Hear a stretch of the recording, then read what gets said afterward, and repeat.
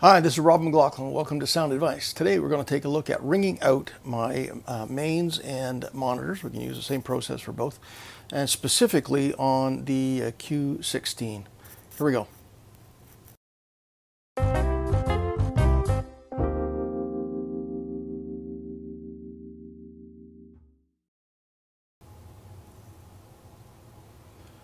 All right, so one of the first things we want to do is make sure that you understand that when we're doing this ring out process to ring out our speakers, you want to do it in a controlled environment. Don't try to do this when you've got an audience in a venue because you'll get a lot of very upset people at you.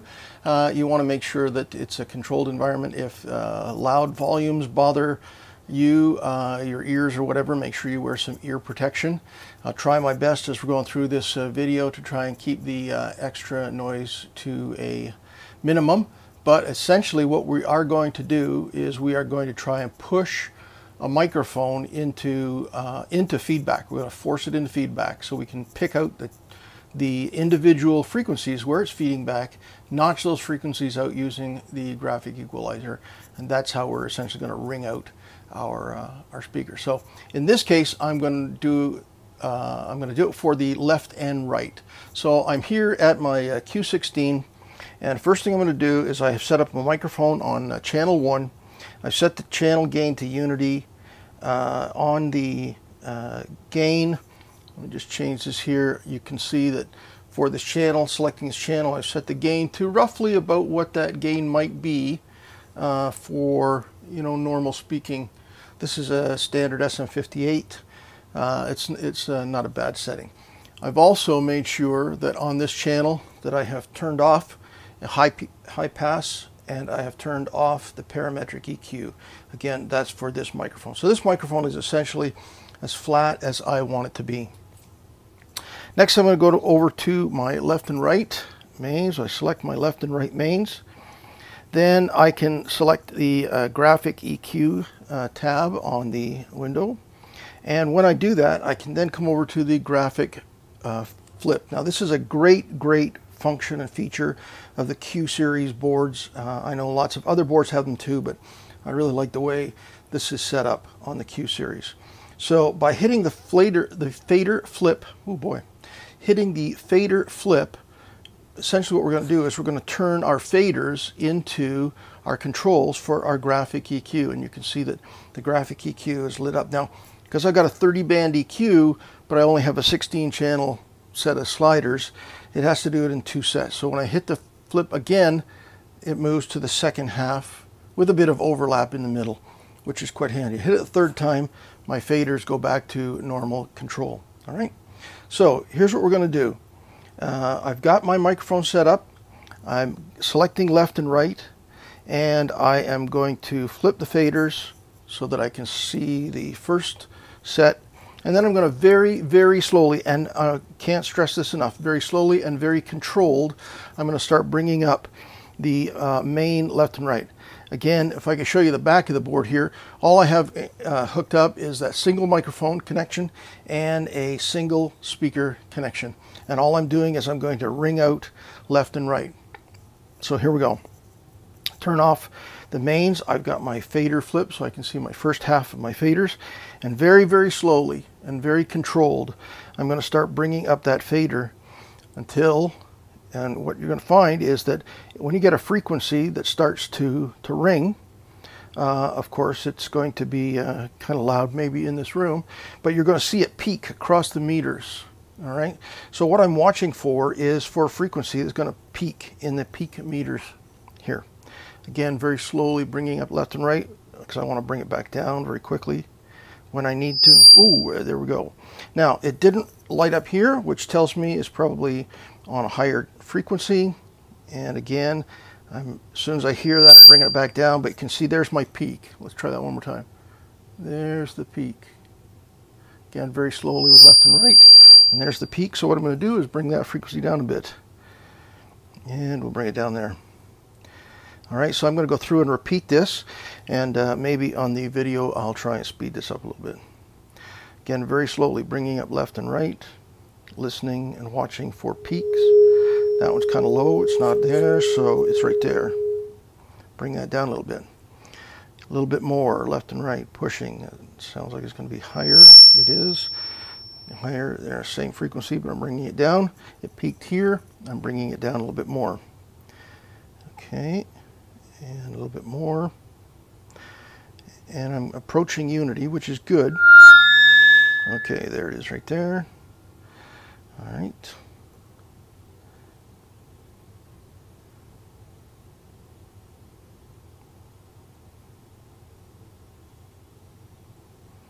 Here it comes again, right there. Just want to turn it down a little bit at a time until I get more and more. Now, again, you'll notice, of course, that I've exaggerated the proximity of that microphone to the speaker. There's the top one, but there's a low one. So go down here, yeah, there's the low one. Again, notch that till the peak goes out. And back up. Now you see where my left and right is. I'm getting, if you can see that, I'm getting just above unity here. So this is fairly loud. I'm still getting, even when I talk in this room, I can make that microphone, you know, pick up a little bit more on that same frequency. Oops. Again, pulling it down. Always keeping my finger on that left and right, so I don't want this to run away. Somebody could get, there we go, there's a peak right there. Again, somebody would, you do not want to do this in a room with people in it, or where you might have a crowd. This is something you got to do ahead of time. There we go, I'm going to pull that peak out. I had a low one there, so let me try and catch that one. Where is that low peak? There it is right there. Now I'm going to pull it down. You might pull either side of that down just a little bit too. And I see this one still, this is right in the vocal range right there. That's the 400 notch. So that's a pretty hot frequency actually for a typical 58 anyway. All right, a little bit further, that one's kind of high. There it is right there. Pull that down a little bit. All right, and I am almost up to +5, which is pretty good. I'm going to notch that there. Okay, and a little bit more. Ooh, there we go. Again, down here. See, I'm getting to +5. Now, +5 is pretty hot. 1, 2. Even if I shout in this room, that microphone is now so hot, it's going to pick up a lot of me just talking in the room. Okay, I'm at +5 on masters, and even that one's kind of low. Oops, on the low side. So where's that frequency on the low one? There it is. And there's a high one in there too. Looked like there. Again, as soon as I hear it, I'm pulling that master down. I'm never letting go of this master over here with my thumb, and pulling that down as soon as I hear it, just so I don't damage anybody's hearing. Again, if this bothers you while you're doing it, I recommend some hearing protection. Grab yourself some earplugs, and so that you can do it. Now I'm way over +5. I don't know, hope you can see that on there. I'm way over +5, and that's way above where I would. Way above. Oops, that's my microphone. Again, you got to watch that third flip. Is back to regular faders. So I thought I was pulling down frequency, but I was pulling down the microphone. So 2, 2, 2, 2, 2, 2, 2, 2. I'm sort of shouting in the room here a little bit, and that microphone's picking it up. 2, 2, 2. Even now, here's the thing. I've got this slider all the way down, and it's still peaking. 2, 2, 2. We'll deal with that one in a minute. All right. So let's just see what else we can do. Again, my slider. Sorry. Again, my slider is way above +5, and I would never ever operate with that much at +5. There we go. At +5. There we go. So I'm watching for those peaks and grabbing them to pull them out there. And I can get this almost to the point where, you know, I can get this right up to full maximum, and I would never ever run that left and right up there. But now, there we go. We've got a pretty good mix. It's got a lot of stuff pulled out of it, but let's deal with the next part of that.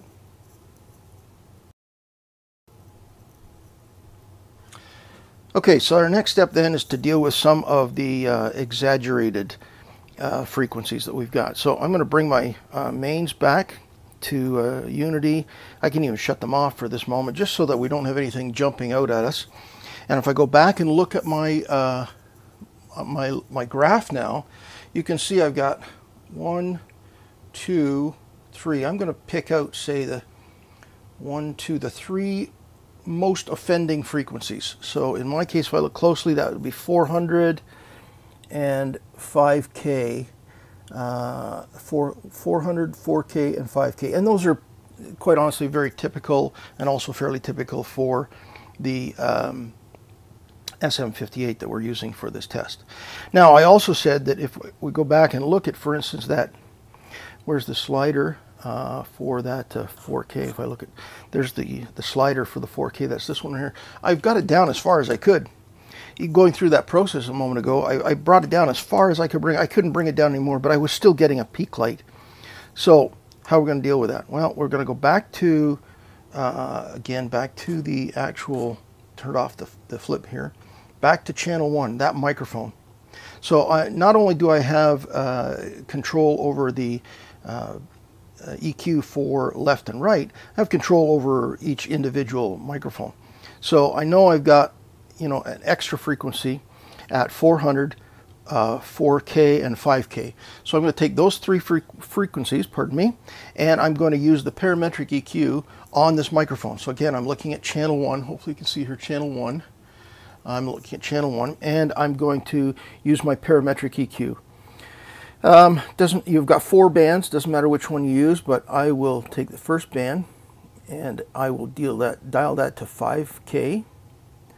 All right, roughly 5K.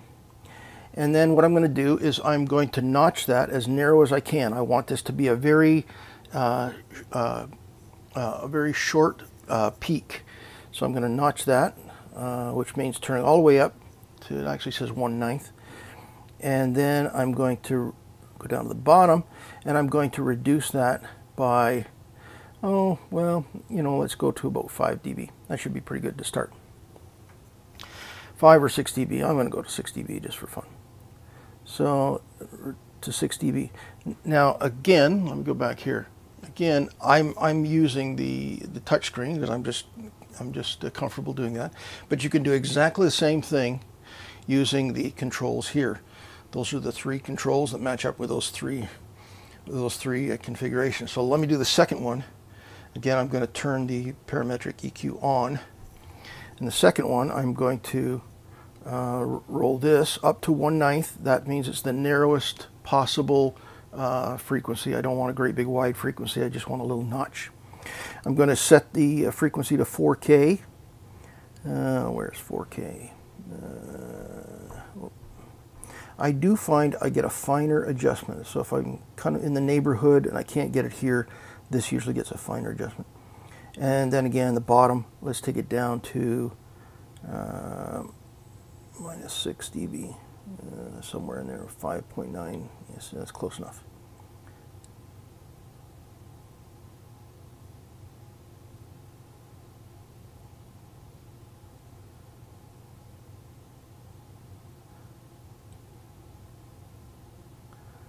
Okay, so there's 4K and 5K, and you'll see, of course, 4K and 5K are very, very close together.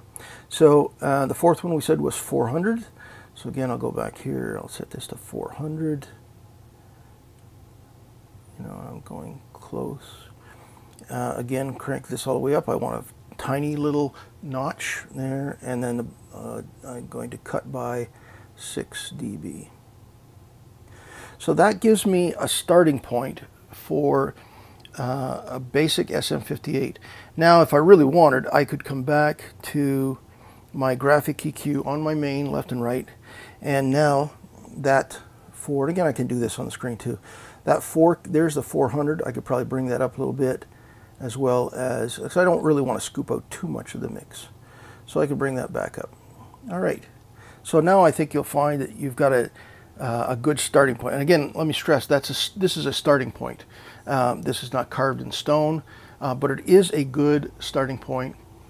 You could actually take this, if you're using similar speakers for monitors. You know, some bands are using exactly the same speakers for front of house as they use for monitors, and you could simply use the copy and paste.